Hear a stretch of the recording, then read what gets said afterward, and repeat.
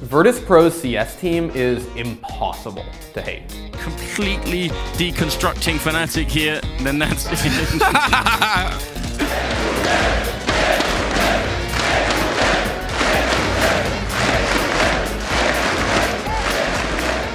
The Polish roster was one of the most beloved in Counter-Strike.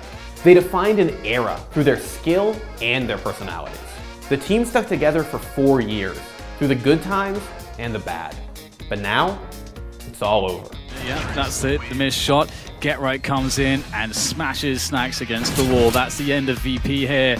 Really, I think the story is certainly going to fall onto VP and what really is going to be, their future. Yeah, what is going to happen next for Virtus.pro? Good things come, and good things go.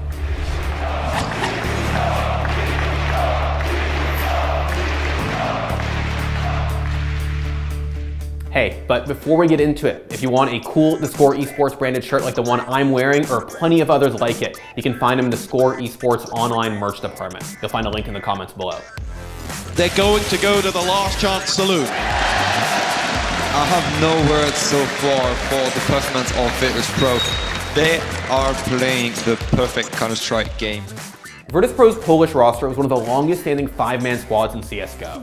Made up of a handful of players from a legendary 1.6 roster nicknamed the Golden 5, they were signed by VP early on in CSGO's lifespan and earned a new nickname, the Virtus Plow. Yeah, I think when you look at Virtus.pro, it was a combination of things. Main one for me was how they played as a team. They had like really strong team play. Like, people would always talk about the Plow and their T side. Well, that comes from them being a very well-oiled machine. It's not entirely clear where the name came from. We call them the Virtus Plow for a reason, because it's nearly impossible to stop them when they get going. But the most scary aspect is, every now and then, a different Virtus Pro appears. They bottle the lightning and suddenly, they are unstoppable. This is the Virtus Plow everyone talks about.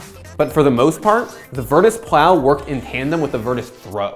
They were a legendarily inconsistent team, either plowing over their opponents like it was nothing, or losing to them so badly it was almost like they were throwing. It's 11-2. This is getting to the point of no return, I have to say. It is a T-sided map for sure, and VP definitely no slouches on their T-side. Okay then, well, 14-8. Hellraisers are somehow making a convincing case for this. He's evaded him. It's going to be a situation. Oh, stay alive. Don't lose the weapon. Even worse. Insult to injury. How's the salt? How's the wound? Bleed it out. Don't care. You just lost a 12-3 half after winning the pistol in the second as well, Virtus.pro. Oh dear. This is awful. Bialy's going to try and put this into overtime, but in all fairness, the game should have been done ages ago. Hellraisers with an incredible comeback for what, the 6th time from a 12-3 half this year. That is just unbelievable. 12-3, and you win the pistol. 13-3 up, and you lose. 16-14. Aliens. Jesus Christ. Okay. The Plow featured Pasha Biceps, Taz, Neo, Snacks, and Bialy. It remained unchanged for years, aside from a few temporary stand-ins from fellow Poles Mishu, Morels, Mintz, and Olafmeister? Yes, Olafmeister is here. All right. Guys, can we use one more stand-in? The team first started playing together under ESC Gaming in 2013. From there, the roster signed with Universal Soldiers before playing under the Again banner, one that previously hosted the Golden 5. Virtus.pro already had a CSGO roster, one good enough to end NIP's 87-map LAN win streak, but they dropped it in 2013. In January 2014, Virtus.pro signed the entire Again roster when they decided to make another run in CSGO. The team was known for their very strong T side and their incredible teamwork. Here comes Forrest! No, Neo drops the key man in that B site, and Virtus.pro are going to win themselves this next round. And it's 13-9, they now need just 3 to be the EMS champions. Virtus.pro have Neo in the bomb site trying to plant. Bialy puts a headshot on to exist, and it's Bialy to hold on to that site with the help of Snack. Pasha's there as well, and NIP have to save 5 match points.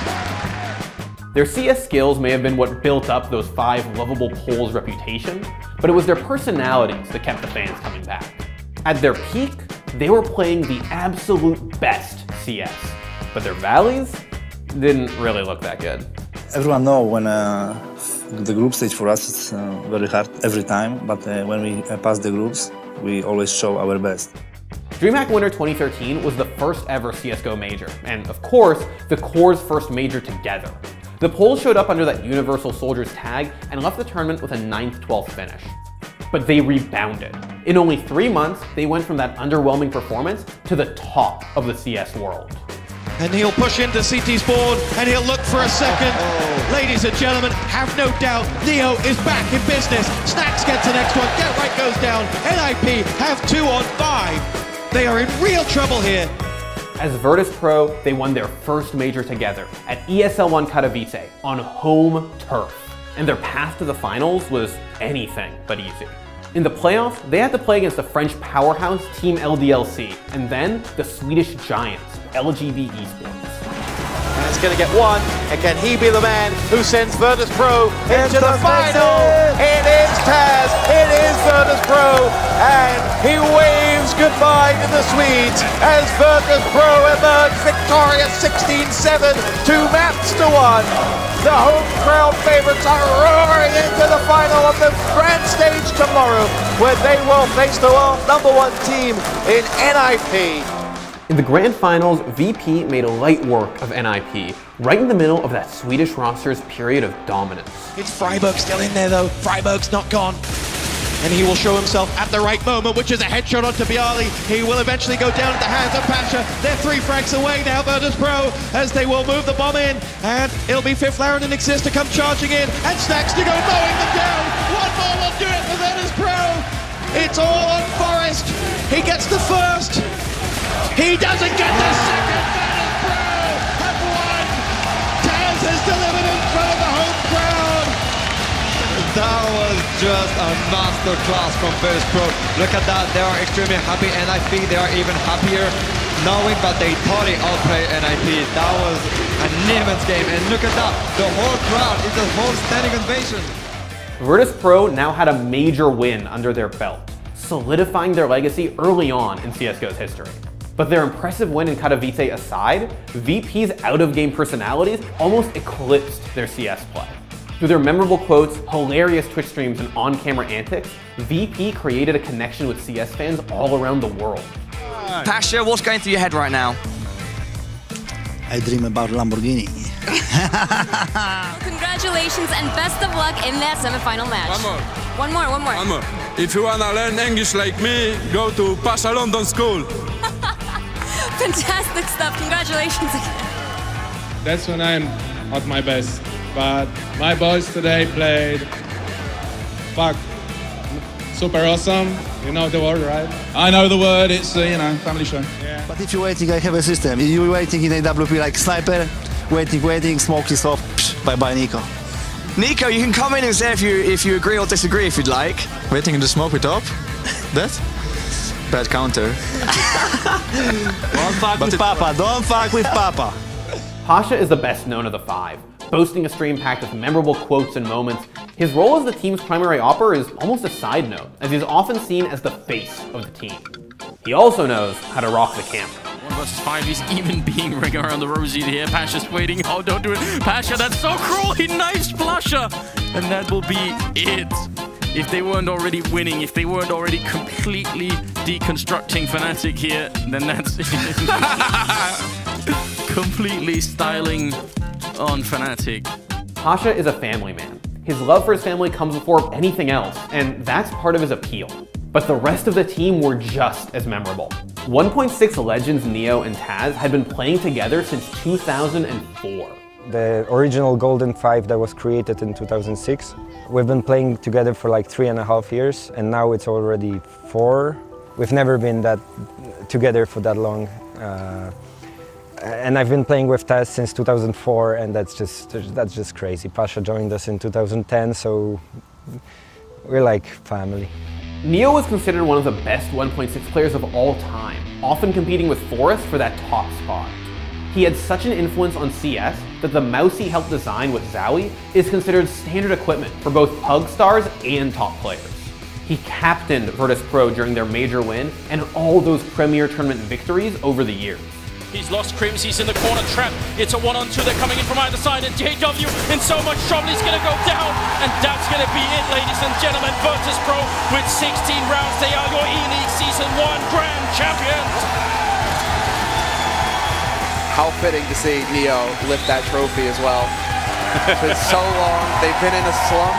They've been working hard tirelessly, the longest standing roster in CSGO today. They've been together nearly 3 years. When other teams decide to change it up, no, VP, they stick together, they work it all out, and now they're standing at the top again. Taz also assisted in the IGL duties and brought a level of leadership to the team. Come on, guys, it was a great match. You have to cheer for both teams in great matches like that. Talk me through, what was it like to play? It was hard mentally to play that game, but we... Guys, please respect for the finalists, second finalists, please respect them. Amazing words from Taz, amazing words. That's what makes this sport great. Snax and Bialy were a young, unproven talent when they joined the team, but have certainly carved their own legacies since then. In the end, to just Snax. Does find one. Oh, no. Let's not leave him out of this. The Big Apple, and Snax is hungry. He's got 1 kill already on the USP.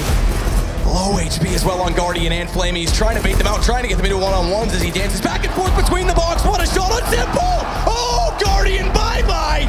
And it's on to Flamey. He's tapped it. Flamey's got a big... What in God's name is that from Snax? Unbelievable! I've never seen anything like it. What the hell was that? Brings the map, essentially playing a retake on the A-bomb site. We'll see, it looks like that's what VP are up to here. Forklift headshot from Bialy onto Pronax, and he's looking for more. They're getting close now. He's got one more shot. He's going to get it on Oliphant. Oh my God, Bialy, you've got to be kidding. It's a quad kill. He takes down Fnatic, and that just might be VP in the grand finals. That is Bialy's stride. But despite some slumps in the years following their major win, VP did have some success stories too. They were always able to get it done in Europe, with first place finishes at StarLadder I-League Invitational 1 and Copenhagen Games 2015. And there's going to be a man in library, but Simic has no idea. The peak is going to come, and just like that, both kills. And Virtus.pro, after losing to NIP last year, have come back to Copenhagen Games to reclaim a title. VP took first place finishes at E-League Season 1, DreamHack Bucharest 2016, and DreamHack Las Vegas 2017. And VP always showed up at the majors, usually placing 3rd, 4th, but even reaching as high as 2nd at the E-League Atlanta major.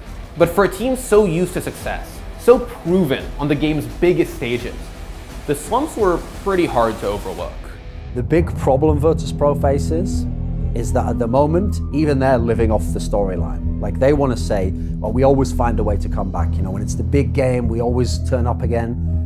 But it's never been as bad as this. Like in the past when they had slumps, it was mainly online tournaments, or it was the odd offline tournament. They're looking at a solid, we're talking like 4 or 5 months since they were actually relevant as a team that could win a big tournament. And now they're trying to win the biggest.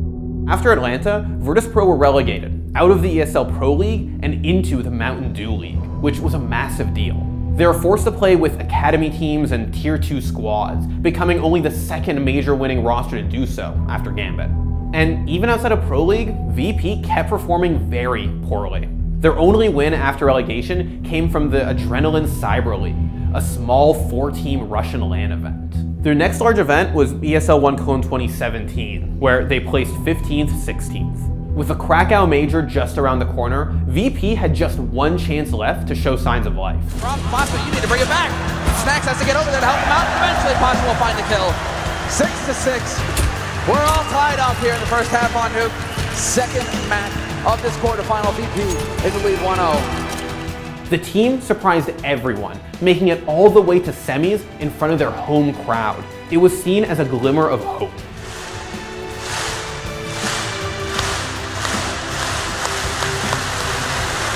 I don't think we've ever in esports had a crowd like this. So sick.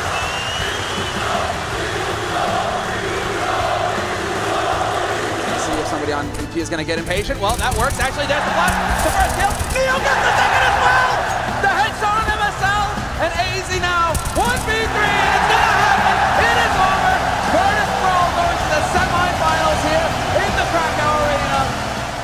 Maybe VP had what it took to make a comeback, Maybe they were in just one of their characteristic slumps and they'd make their way back up to the top of the CSGO world. Only a few months later, they placed second at Epicenter 2017 and the Star Ladder I-League Invitational 2, which lent some credence to that theory. But it wouldn't last. The results started to slip and VP entered another one of their classic slumps. But this time, they couldn't pull out. 2018 started with a weak 15th, 16th finish at the Boston Major. And there's the last player, Pasha, in the red.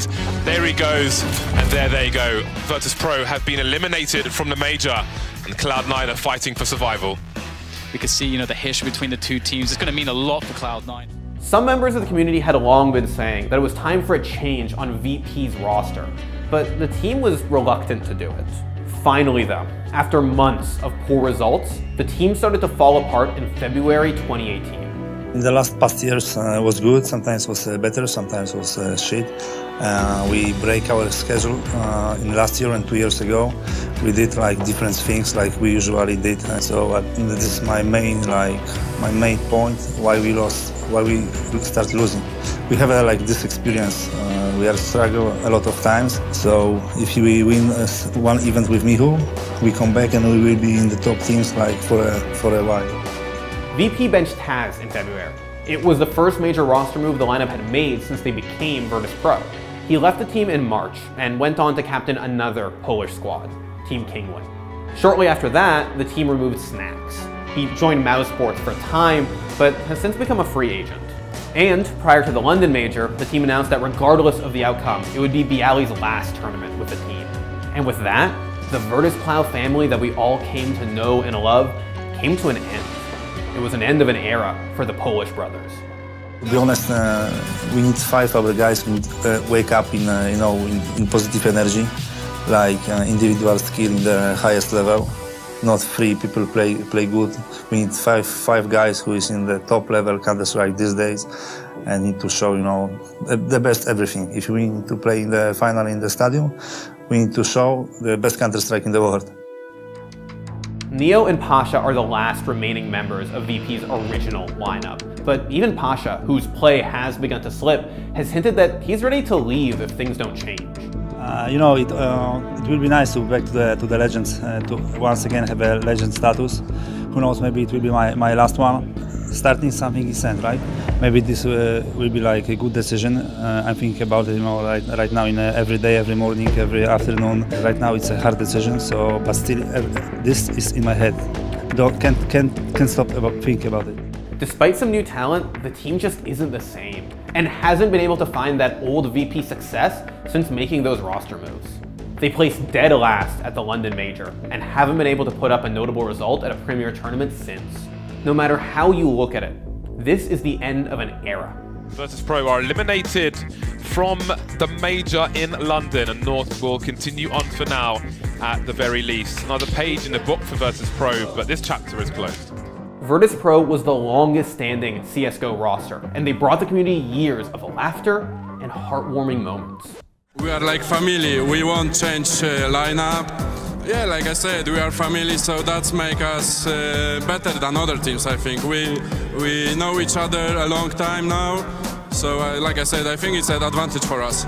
Don't care about everything. Love, sport, family, eSport, sometimes vodka. You catch up on all of the eSports news. And my friend is out of there. See you later, dude. See you, buddy. Bye. Yeah, just walked. Now the team coming to the hell in Katowice. You in hell. You're coming, and we winning. We can go to the Pasha London School, yeah, in Katowice. It's private lessons in our room. You can always come. I feel like I'm surrounded by like 3 jokers, and Neo's just like, the kids are at it again. Neo, have you got any final words? I have nothing to add. Through it all, those 5 players stuck together. Whether they find success on their new teams or not, the magic that gave us the Plow is well and truly gone. But for the fans who loved Virtus.pro, the ride was worth it all.